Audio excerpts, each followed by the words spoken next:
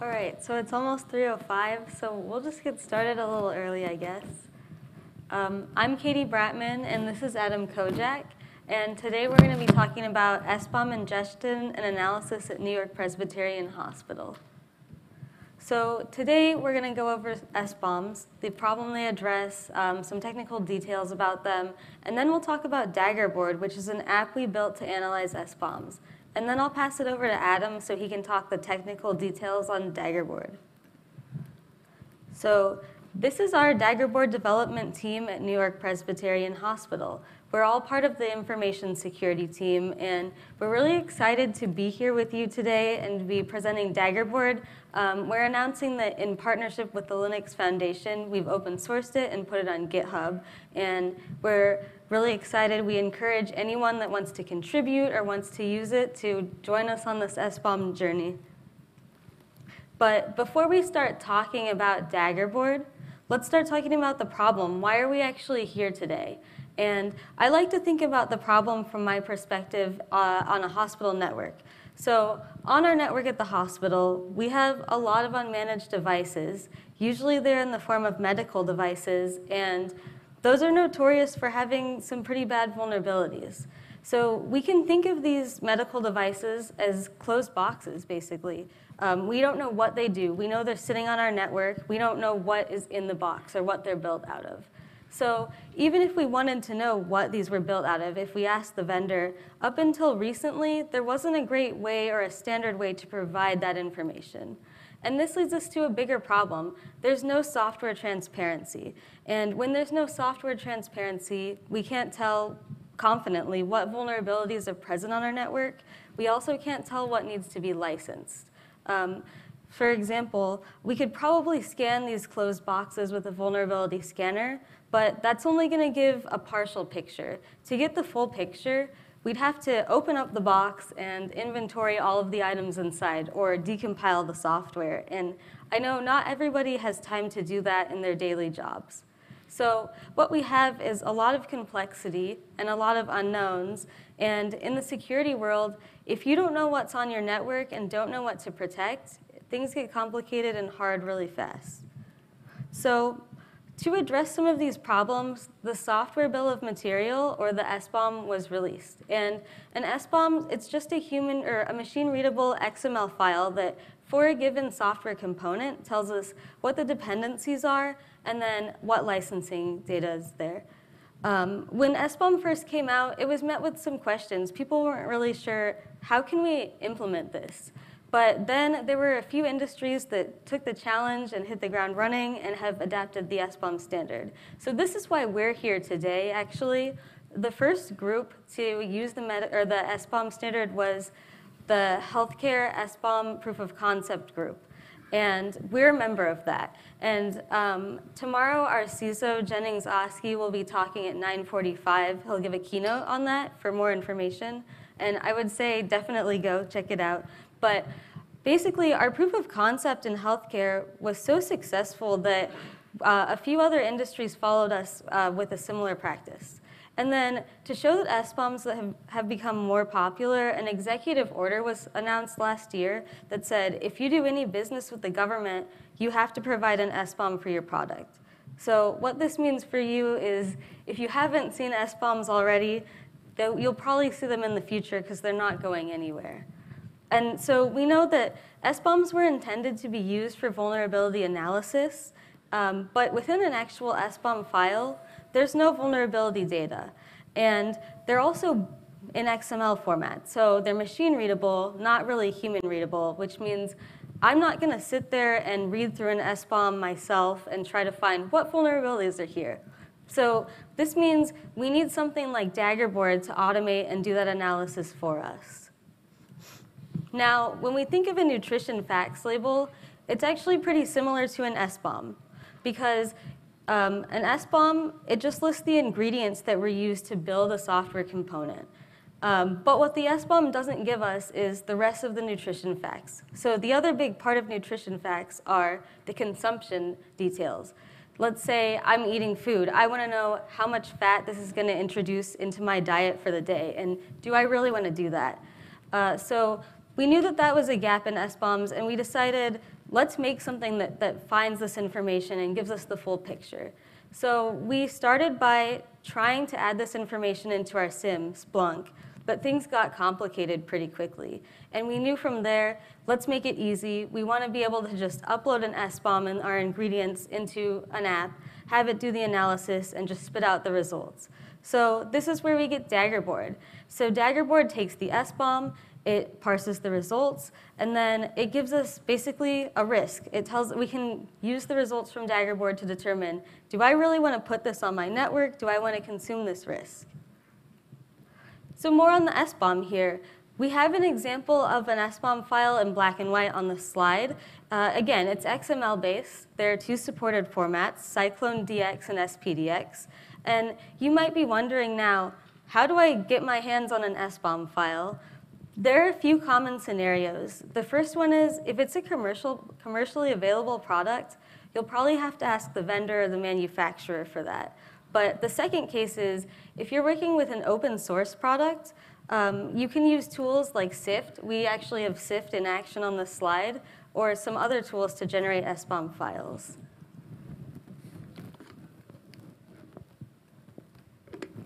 So let's dive into the SBOM now.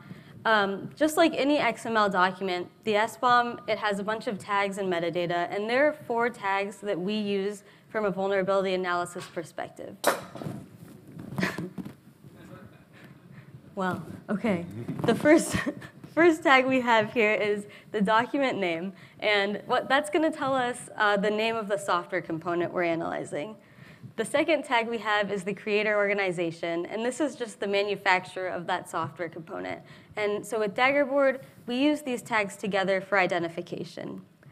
Our third tag is the package name, and our fourth tag is the package version. So keep in mind, an SBOM file has a lot of different packages listed, so we're going to see a bunch of package names in there. Now, here's what we can do with those tags. So we take the package name and the package version and put them together and try to get a CPE string. And if you're not familiar with the CPE string, it's just a standardized way to identify software. It's this long string you see on the slides in orange, and it's really commonly used for vulnerability identification and analysis. So what's really cool about the CPE string is it's maintained by NIST in the National Vulnerability Database. And this means they basically attach it to a vulnerability. So once we have a CPE string, we can then say, hey, and we can query the National Vulnerability Database and say, hey, tell us what vulnerabilities are relevant here. So now that we know at a high level what we're doing with Daggerboard, we're going to start to get into some of the actual problems we ran into along the way in the development process. And keep in mind, when we were building this app, we were actually using proof of concept SBOMs from the healthcare working group. So those were also in development. And it was a really collaborative process. We got to work with the people from the group and get feedback. So the first issue that we ran into was, how do we map an SBOM file to an actual product? Because sometimes we saw some random software components, and from the perspective of a user just using this app, it was a little confusing. What we found initially was it really depends on who's providing and creating the SBOM. But since then, something called the VEX document has been introduced, and the VEX document for a given product will have a list of relevant SBOMs in the metadata. But right now, the VEX document's not totally complete. Once it is, we do plan to integrate it into Daggerboard. So the next problem we ran into was around package names, and this was around the package name tag, but we'll touch on that more in a moment. And finally, we knew that we wanted to map a package to a CPE, and then a CPE to a vulnerability. But when we started to put this into practice, we noticed some inconsistencies. Basically, what we did was implemented a 2-step approach to fix this. So now what we do is on a daily basis, Daggerboard will take a cached version of the National Vulnerability Database and store it locally. So when an SBOM is uploaded in real time, it's checked against our local database and then against NVD in real time. So onto our package inconsistencies. We can see in this notepad here, there are 3 different examples of .NET framework, and these came from 3 real SBOMs. But what we can see is the package name technically never matches. It's always different. And the package version is kind of crazy too. There's a verbose version number, then there's some just 3.5, a lot of craziness. And what we decided from this was we can't really trust what we're given. We need to clean this data and then take a tiered approach to match and find CPE strings.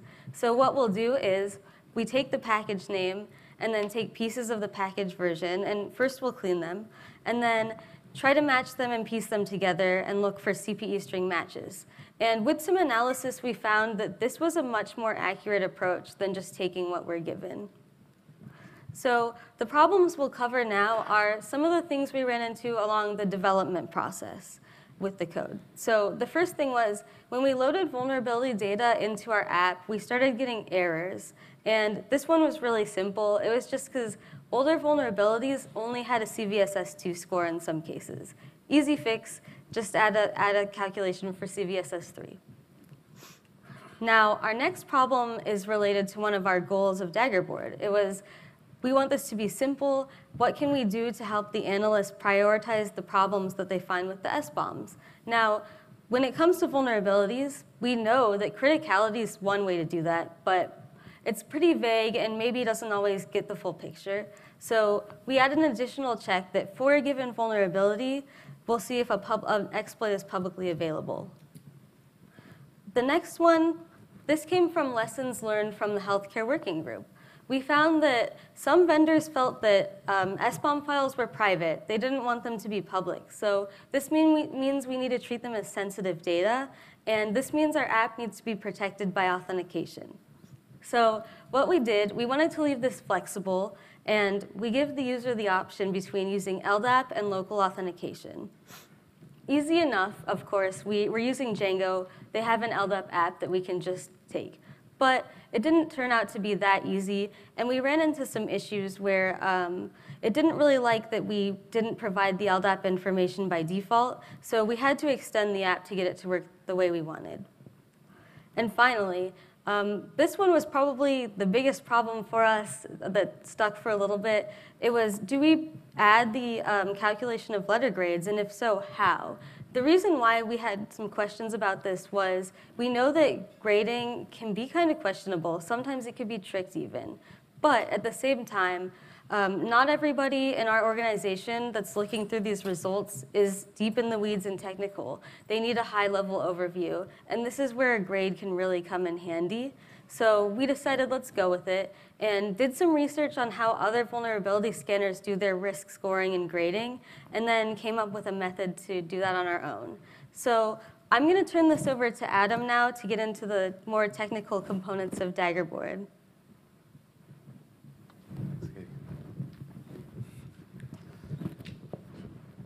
Great. Good afternoon, everyone. My name is Adam Kojak. I'm one of the developers for Daggerboard at New-York-Presbyterian Hospital. Very happy to be standing here today and not being impaled by that thing, whatever that was that fell. So really glad to be here and present more on Daggerboard to you all. So it's been a long time in the making. We've been working on this application for like about a year and a half. It started off as like a side project, but over the course of a few months, we turned it into a real thing. So we're very happy to be presenting this to you all. So this slide here, this represents the concept when we first started building the application. So what pieces did we need that were the components of the application? Starting at the web framework. We built the application using a Django web framework, mainly because we're a Python shop, and out the box, the admin configurations are pretty easy to implement. So that's where we settled with the Django framework. Scanning and parsing SBOMs. This is the nature of our application. We need to be able to effectively scan every SBOM, no matter like what format it is, in CycloneDX or SPDX, and be able to parse that information necessary so we could pull it from the NVD database. We also need to be able to evaluate and assess the infrastructure risk. So what kind of letter scoring are we going to be grading these SBOMs based on their severity scores? Are they going to be an A, B, C, or they could be ultimately F, based on the significance of the criticals or severities that each one scores? We'll go more into the grades in depth later. LDAP and local authentication. Local authentication comes out the box already, but we need to implement LDAP into this application mainly because there's sensitive information in there. So using local LDAP integration, you're able to add that to your organization. RBAC and administrative controls. And if anybody that needs to upload the SBOM, they'll have the read or read-write access, or anybody who's able to just read or analyze the data, they'll have access to read. Fancy charts and graphs. What is an application without a fancy chart or graph? We have all the fancy charts that we could add to it. We're talking bar charts, line charts, spider charts. Name any graph, we added it to the application, and it's useful for the analyst at the end of the day. And most importantly, we developed this application to be open source. So we're announcing it now, and we released this on GitHub a few days ago. So being at the Open Source Summit, we're very happy and pleased to be announcing that it's been released, and it's able to be used for anyone and everyone, no matter what the organization is. We are coming from healthcare, but we're open to any organization to contribute. So everyone is welcome to use it. All right, so how does the process work if you have Daggerboard? So coming from a supply chains perspective, it mainly is based on the vendor or the manufacturer to provide the SBOM. It's everything else from there on. It's basically, we select the product, we get provided the SBOM, upload a Daggerboard, and we assess the risk from there on. It makes it really easy.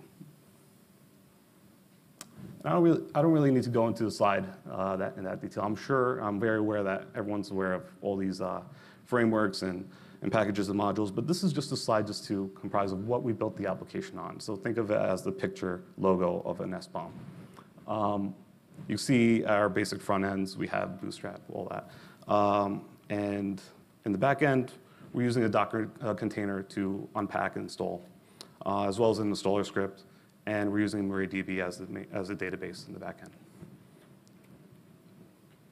All right, so we didn't really talk about how does the process work under the hood. So Katie mentioned that you get a CPE that matches to the SBOM that's uploaded. But what happens from there on? So you can see here, there are two events that are triggered. We have a scheduled job in the back end that reaches out to the National Vulnerability Database to pull in necessary information from there. And then an event is triggered when a user uploads the SBOM. From there, we match that data. And we match it against the CPE and get the CVSS scores from there. And from there, we enrich the data even further because we were able to match it. So we reach out again and we enrich the data. And if we are not able to match or enrich data, we generate comment not found. But if we are, guess what else we do? We enrich the data even more. And from there, we enrich it more. And this is coming from exploit DB based on the CVE. So that way we're able to produce the vulnerability results. And from there, we store into our database. All right, let's talk about grades. So I did mention this before, and grades are subjective based on your organization or your grading scheme or your policy. So based on how many criticals, how many vulnerabilities you have, it could be biased or significant to one side or the other. In this case, it's just basic math. We did a weight multiplier, we did weight severities, weight scores.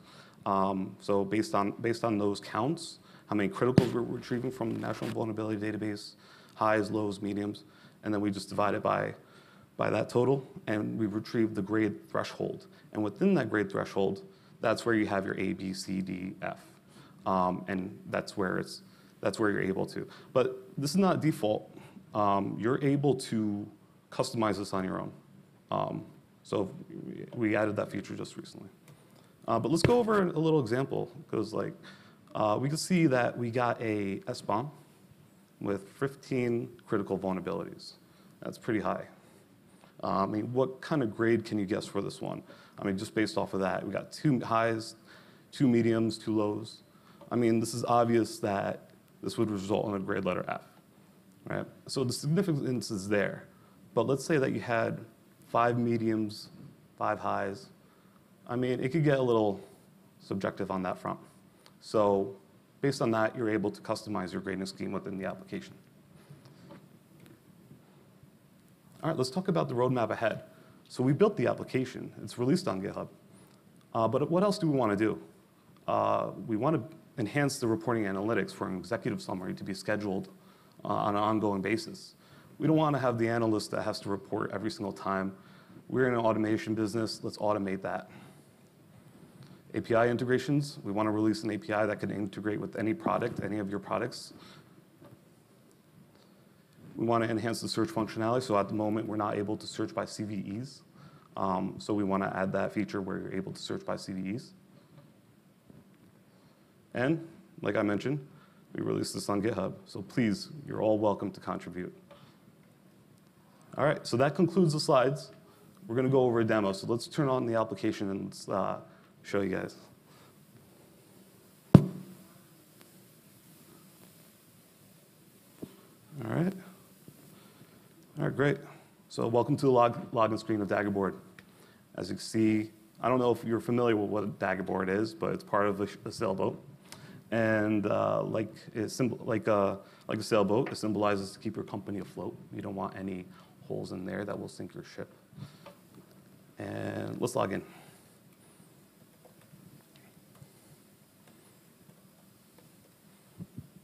All right. Welcome to the dashboard. All right, so starting at the dashboard. Yeah. That better? All right, so starting at the dashboard, you can see the last two SBOMs that were uploaded.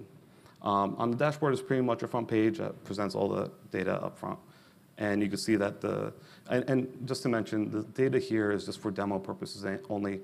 I don't want anyone from Apache saying, hey, why did you grade my SBOM and F or anything like that? So no scrutiny there.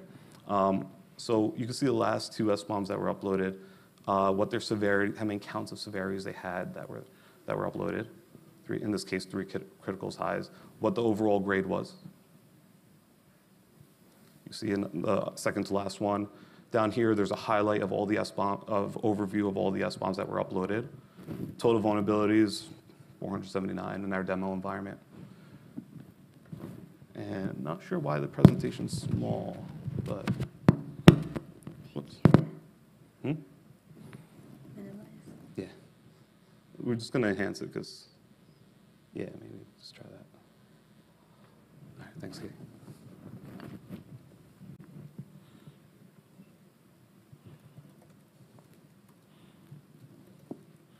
Entering my super secret password. All right. That's better. Thank you. All right, and the table at the bottom, you can see that those are all that's a historical table of all the SBOMs that were uploaded to date. Let's move over to the SBOM page. So this page is a detail on all the SBOMs on specific SBOMs that were uploaded. And let's look at one, for instance. Let's pick Elasticsearch. All right, so let's analyze the Elasticsearch, and this is not real, just for demo purposes again. All right, so the grade letter is F. How many vulnerabilities were found? The total severity distribution amongst that SBOM that was uploaded. Spider chart to show the vulnerability impacts. This is a package analysis of all the packages that were in that SBOM. You can see which ones we found, which ones we're able to find. So those are all the packages. And then if we get into the vulnerability details, and this is where we're pulling from ExploitDB, you could see the severities, as well as the exploit that's available. And there's a link there that you could go to see that. Last page, the vendor page, overview of all the vendors that uploaded SBOMs on a vendor level. Let's pick our friend Apache. Oh, Apache's already there. The grade. A line chart that represents how many, a line graph that represents how often SBOM is uploaded from this vendor. Total severity distribution by vendor. What the last analyzed SBOM was, as well as a history of all the SBOMs that were provided from that application, from that software, SBOM. All right. in this section here, when an SBOM is uploaded, we are uploading it here in this section here. And just for timing, it does take a while, so if you're it does take time to parse. But to view the progress of the SBOM, you could see that in this area, as well as the recent ones that were uploaded. All right, so that goes over the pages. Let's move on to the administration section. So in here, this is what makes Django great. Out the box, it's you're able to configure as many administrative configurations as you want. And starting with authentication and authorization, you could modify your groups, who to add to read-only, write, upload. LDAP, you could configure your LDAP environment to your organization. Users, you can configure your user base. In this section here, you're able to modify the database if you have to. So we leave that there. And the grading schemes and the grading weights, thresholds could be defined in this section here. So depending on how significant you're weighing towards critical high severities, that could be configured there.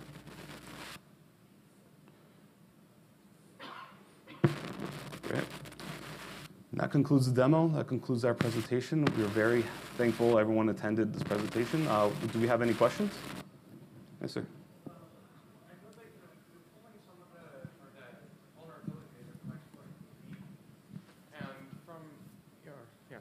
So the vulnerability data from Exploit DB, is it being filtered on the particular platform and other variables such as this? Because I've seen stuff on Exploit DB that's very specific to an individual platform having that software. Does it take that into account? At this point, it's only focused on the CVE. Yeah. Right, but within that CVE, there's nothing, it doesn't do any filtering? Okay. So if that CVE is linked to the CPE, so the software CPE, then we'd take that CVE and see if it's in Exploit DB. Okay, cool. Sir. Let's go away from Mike. Oh, yeah. My question is that, in this case, it seems like the SBOMs have to be sort of uploaded manually. But I would imagine that there would be like a lot of devices, right? And that you would first have to inventory the devices and then, probably in the future have some sort of automation to actually find the SBOMs. Otherwise, this would be very cumbersome to, find the SBOM and then reach out to whoever owns the device to ask them for an SBOM. And I don't know if you do that like via email or like if you could share, in terms of the process involved of actually getting the list of devices and then getting the SBOMs for each of these, because this is starting from a point where you've actually uploaded an SBOM, right? Right. Yeah, and so internally for us, we're going through that process now where with some of our vendors, we're starting to make agreements in our contracts that when they buy a new or when they provide a new device, it has to come with an SBOM. And then with our internal process, that would probably go to our risks team, who would then have Daggerboard and upload it to Daggerboard. Hey, I'm sorry. I'm Jen Exoski. I'm the CISO for NYP, and I've been one of the folks working with Linux Foundation on this whole concept of SBOMs for a couple of years, and tomorrow I'm giving a keynote, and I'll talk more about the question you raised. We need to get to a point where SBOMs are just something that happens, and it's not this unusual thing. And we have the first example of that with the Biden administration's executive order saying you've got to give an SBOM if you sell to the federal government. But how do you do that? How do you make it electronic, end-to-end, and it's not like you're uploading a file? So Daggerboard is like us, like contributing to the community, starting this effort, but we have a project, and I'm looking at my friend Kate back in the 5 rows, 6 rows back, she's part of it. We're actually right now getting ready to like make this electronic end-to-end and something that doesn't depend on a person doing something, right? So there's a web service, there's something that's coming, and this is an evolving thing. We mentioned VEX as part of this presentation. It's coming too, where we want this companion document that explains like, all right, the SBOM says these software components, and then the manufacturer has the ability to say, like, these are the vulnerabilities that you should be concerned about or not concerned about. So a lot of thoughts going into this very evolving thing. And I like to make the analogy to HTML 1.0. If you're old like me, you remember like going to websites and people like, there's a guy like digging, construction digger, and like there's those bad GIF images. That's where we are with SBOM. And the reality is that, this is meant to like start a community project where we just start this and we make it as, simple and as usable as possible. But, we're not there yet, but we're working on that actively. Like, how do we make this where there's no one like Katie uploading a PDF file from like, some vendor? Because that's not sustainable. We all know that. We have, I think, 1,400 different medical device manufacturers at NYP. Like, how would we keep up with that? So that's where, like, this is a start, and that's our goal is to start a community project and then, like, build APIs, as we showed, and all those things, so. Question? And they should answer. I shouldn't talk. I'm not supposed to talk. Thanks, James. Does the SBOM provide an opportunity to verify what software is actually running? So if someone either leaves something out on accident or maliciously on the SBOM to actually confirm that the software is running what it should be? So at this point, no, it's all, do you trust the SBOM you're getting? Yeah. But again, it's a work in progress. Is there a roadmap for that or an opportunity within the XML or the documentation to provide something like that? We're welcome to add it to our features list on GitHub at this point.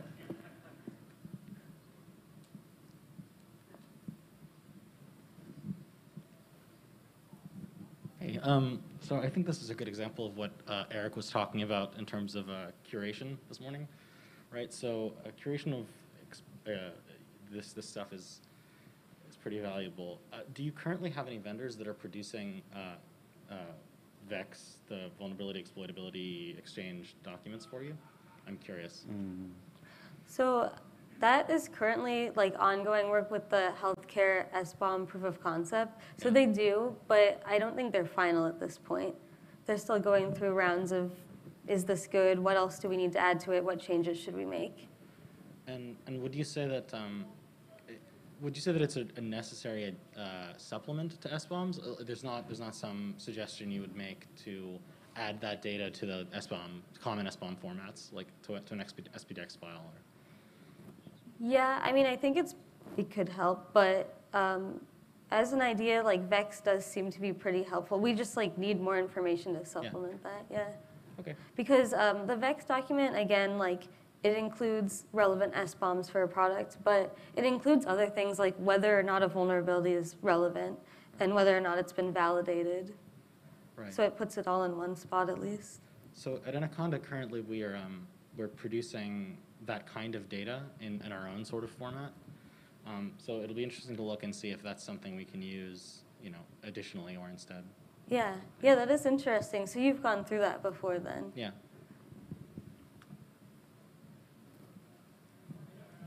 Have you found a need to diff SBOMs when you're working with vendors, like verifying, for example, something was taken out or something was added? So I saw where you could upload the SBOMs and see like the evolution of grades, but I'm just curious if you ever have the need to look at component differences between the SBOMs. Yeah, so at this point we don't have a feature that does that, but it would be it's worth. That would definitely be worth exploring. Yeah. Yeah, that's very helpful. Okay, cool. Thanks for sharing this. Really cool. Yeah. Thank you.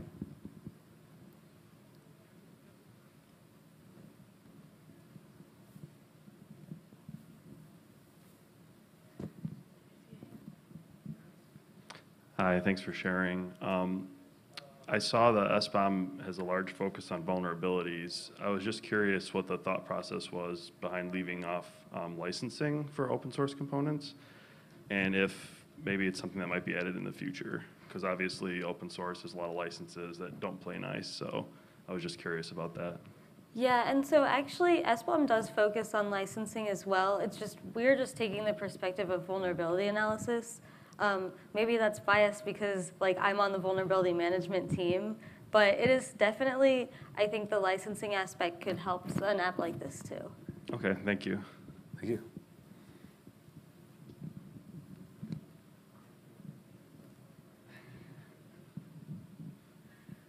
Hi. What is the story? So you get things ingested into Daggerboard. What is the story after, from the like analyst point of view? Because like, for instance, at our organization, there's lots of tools that our analysts have to go through, you know, Splunk searches and other dashboard custom stuff that we have. What does that look like for your organization, or in your experience at least? Yeah, so I think it's pretty comparable to like scanning a device with the vulnerability scanner. So, you know, you scan the device, you wait to get the actual list of vulnerabilities, and then you look at the solutions for those and kind of determine where to go from there. So for us, it's similar. You'd upload the SBOM, get your vulnerability output and the solutions, and kind of determine what to prioritize, what to follow up on. I'm kind of losing my voice, but so Daggerboard can export a report on that too. And thank you. So we can use it from a vulnerability perspective if the device is already on our network to find, is it vulnerable to this? Do we need to implement any other safeguards? But also from a risk analysis perspective, I think, where when you're getting a device in, you don't really know what you're getting. And so it kind of gives us a full picture. And I mean, even before you purchase a product, you could probably get an SBOM and analyze it that way. Okay. Yeah, I was like from the new product coming in, but also are you guys doing this retroactively on things that you have already running there, and kind of how your analysts are, like, for instance, investigating based off of like, okay, we now know we have a Log4j device on the network. Now we have to go through 6 months of logs to make sure, like, did anyone tamper with something or whatnot? Is that something that y'all are doing just out of curiosity? We are not currently, but that would be the idea, yeah. Because like right now, I would go into like my vulnerability scanner and see historically like, oh, Log4j is here. And this would just be another repository to go through. But I mean, hopefully, that's why adding an API would be really helpful, because then we could have like all of that information in some central location if we needed to. Cool, thank you.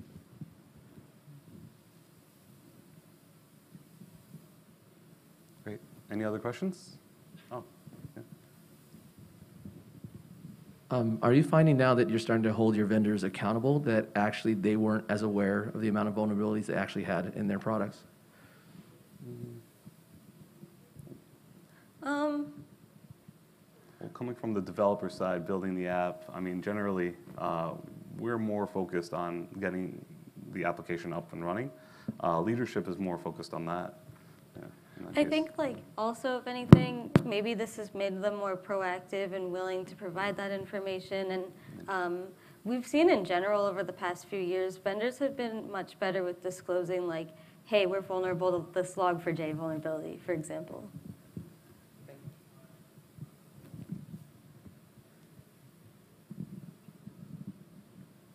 Has there been any need to add any sort of exceptions for any of the CVE data that comes through for the different packages in the SBOM? Yeah, I think that's a really good question. There has not been yet. Right now, I mean, if you wanted to, you could go in and remove it. We don't have like a formal, you can add an exclusion that expires after this point though.